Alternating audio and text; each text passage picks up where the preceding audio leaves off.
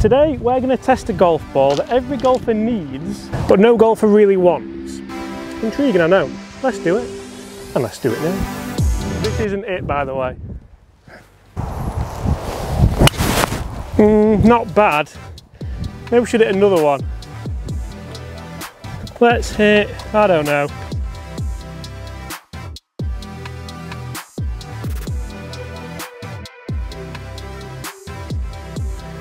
Maybe, I mean, you could never lose a provisional ball, right?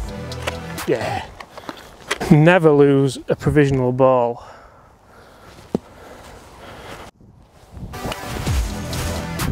That's better. Every golfer needs, no golfer wants. Look at that. Hi everyone, James Robinson here. Guys, first things first, I'd like to warmly welcome you all back to the channel, or to the channel if you're new to the channel. Guys, if you are new to the channel, then make sure you do consider hitting that subscribe button before you leave. That way you won't miss any of the great golf related content I bring to you guys every single day. In today's video, I'm testing the age-old theory of the rule of 4. Life, death, taxes, and you never lose a provisional ball. And you see guys, you didn't really expect me to lose a ball on this first hole, did you?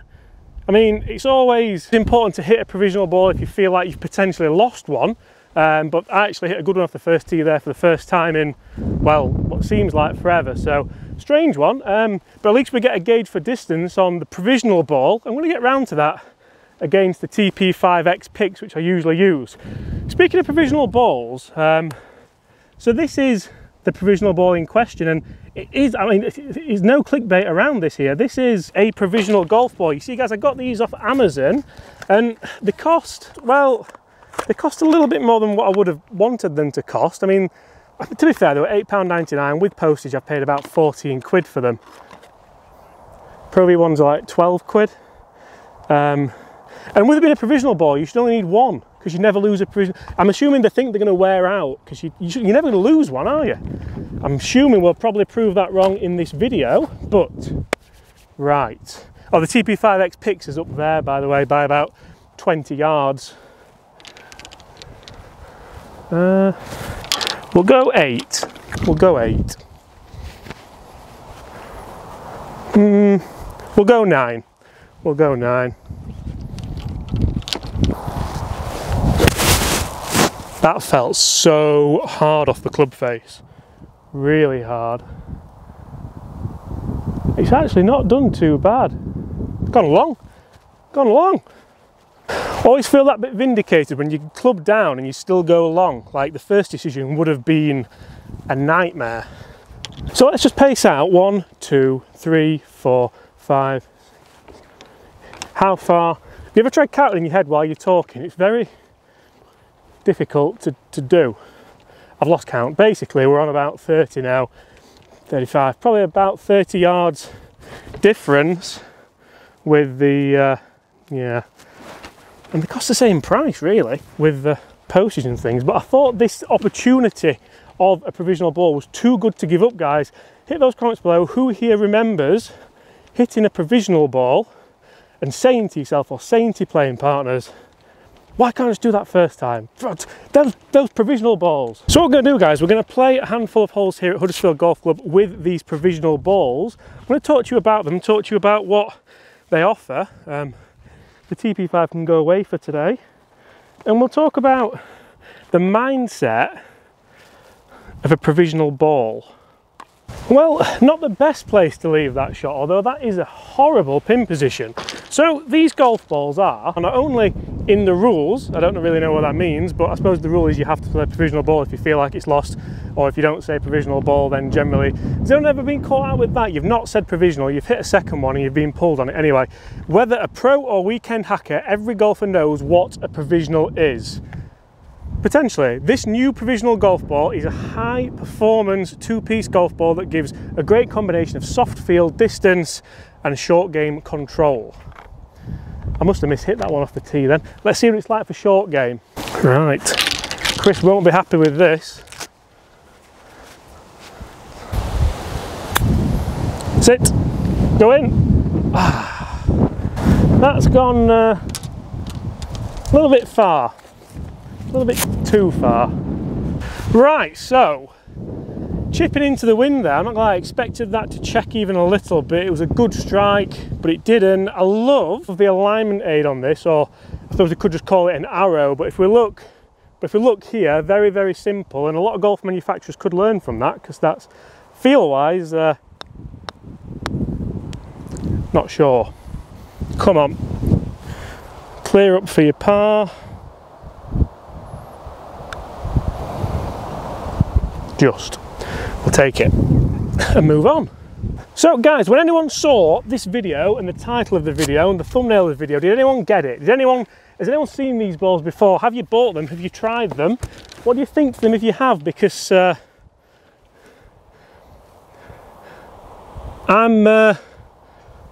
jury's out. The jury's out. And you'll all know that I do a lot of golf ball testing on this channel. I test golf balls that cost 10p, test golf balls that cost £3.50, £4. And a lot of it does come down to the price. It boils down to the price. And for me already, I'm getting the sense of, well, they've just kind of picked out a really clever name for it. Obviously provisional, everyone kind of associates a provisional ball with everyone just associates a provisional ball with not losing a golf ball, don't they? Because you should never be able to lose a provisional. But we've even got the Pro in a different colour. Tour Visional, could say, couldn't it? The reason for the wedge, I'm just going to kind of feel-wise, very firm. This is a two-piece golf ball, so we're not expecting too much. How does it cope into the wind? You know what, we're going to go TP5 first, because obviously you have to, the provisional has to be a provisional, doesn't it? So we'll go driver again, because why not? We only live once. See how they compare.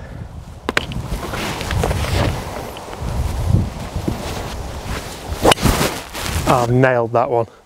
Provisional's going to do really well to get past that. That's up there. Right, I'm going to even use the arrow just to, because why not? You can't lose a provisional ball.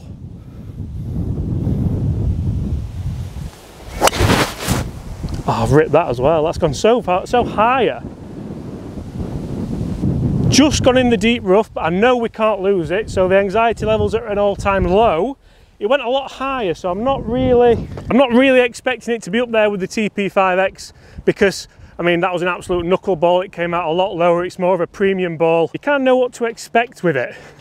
It actually felt good off the driver, the provisional ball. Felt okay, but then it kind of went. If we'd have got that flight off the first, maybe. I hope I haven't lost it. And before you all start, no, that wasn't worthy of a 4 left shout. And there was no one there.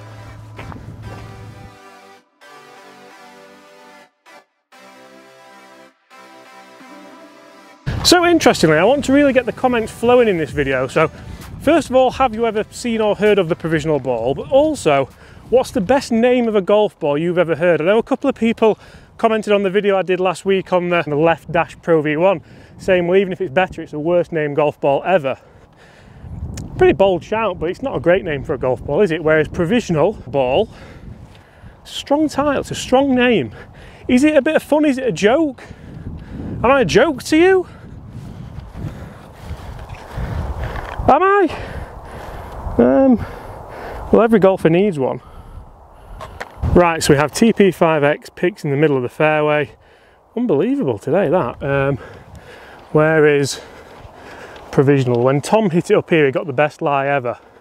So hopefully we'll get the same. We know we can't lose it. Impossible to, here we go.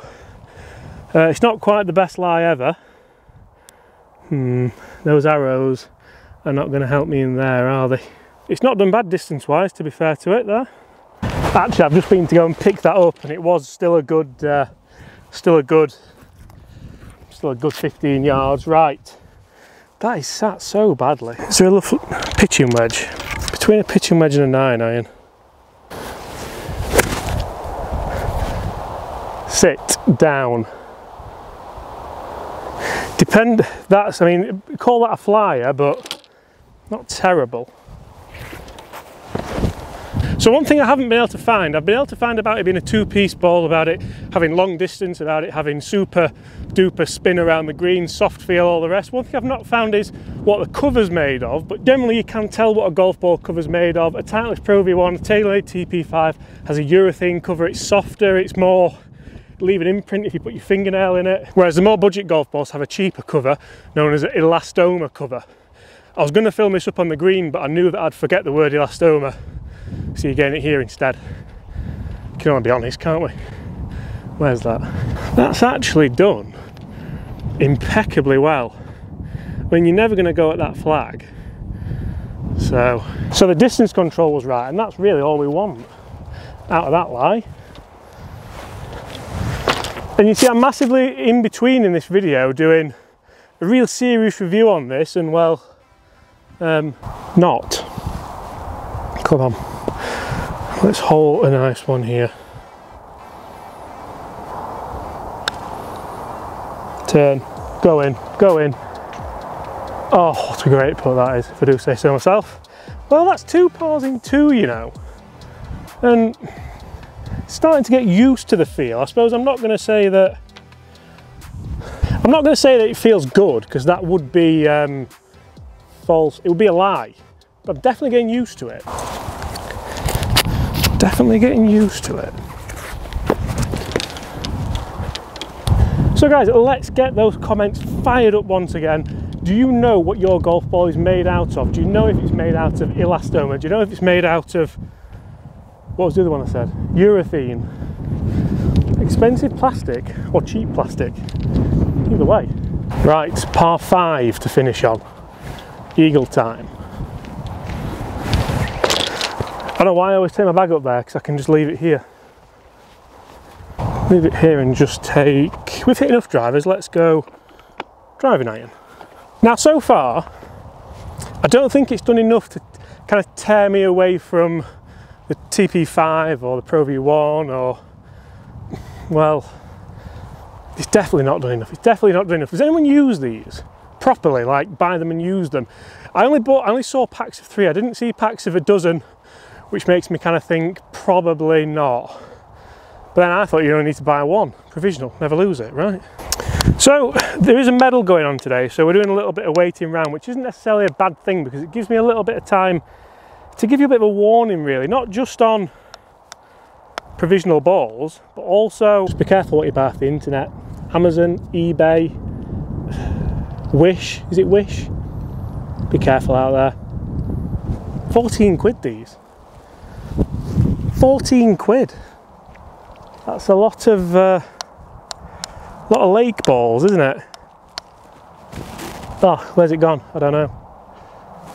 Right, well, anyway, on a more positive note, this hole's downwind, and we've all seen, hopefully, how I've been doing on this par 5. I think the last few rounds have been eagle, lipped out for albatross, still only made birdie, but feeling confident about this now. Obviously using the provisional ball, only the provisional ball on this hole, so we can't lose it. It's got to be eagle, hasn't it? Right. We'll give them another second, because behind the scenes news, anyway, I'm red hot in this, and I can't take it off because I've only wired the mic up to the jumper, and it'd take ages to, so yeah. Anyway, right, come on, just draw down that middle. Is it going to come out high? Is it going to come out low? Nobody knows. It's drawing. Sit, sit, sit, sit. And that's why you hit 2 iron, in case you do leak it out to the right. That's okay, it wasn't the best, but we can't even blame the ball for that. Nope, that was me.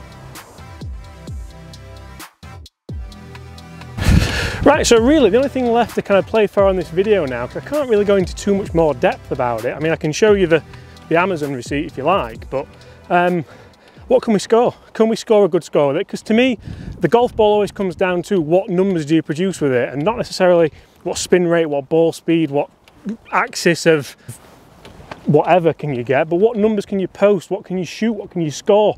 That is the be all and end all of using a golf ball, of choosing a golf ball.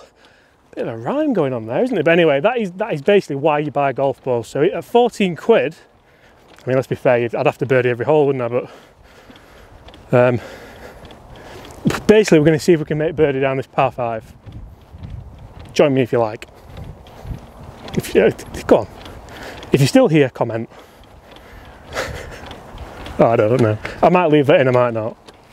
So, I mean, in fairness, because that was another poor golf swing, and on the evidence, we've got to say, can you lose a provisional golf ball? I mean, you can't, but basically, it can guarantee that you will be in a divot for every single shot. So, you can't lose it, but you will be in a divot. Can we go for the green here? Yeah. We'll wait for them again, but we will. Imagine trying to get on a green on a par 5 out of a divot. Only with a provisional ball.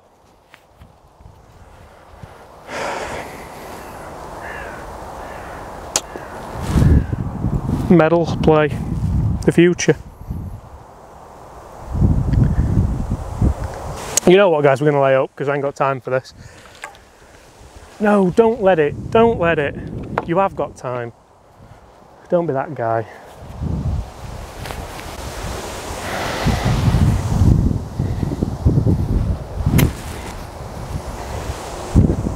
So we might as well tell you about the shot actually. It's about kind of 210.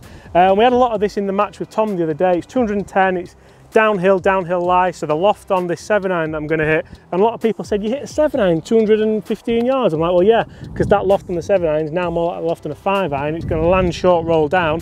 It's got a bad lie, so you're going to get a flyer. It's not going to spin as much. That gives you a knuckleball, and it's downwind as well. Right. See if that vindicates what I've just said.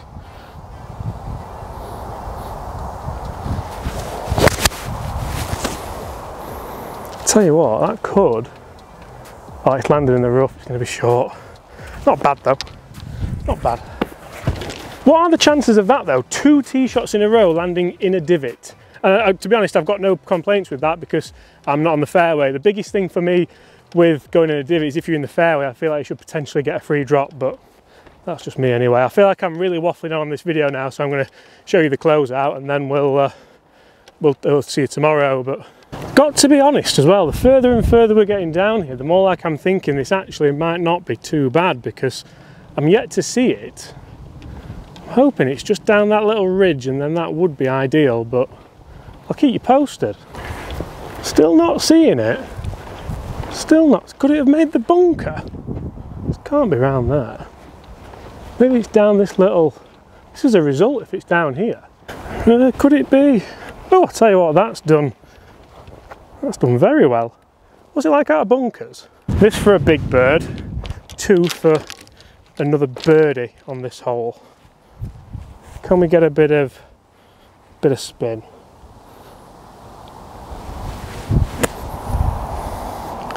Go a little.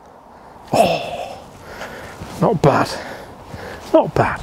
I'm not sure if it's circle of friendship, but it is a birdie putt. This is for 1 under.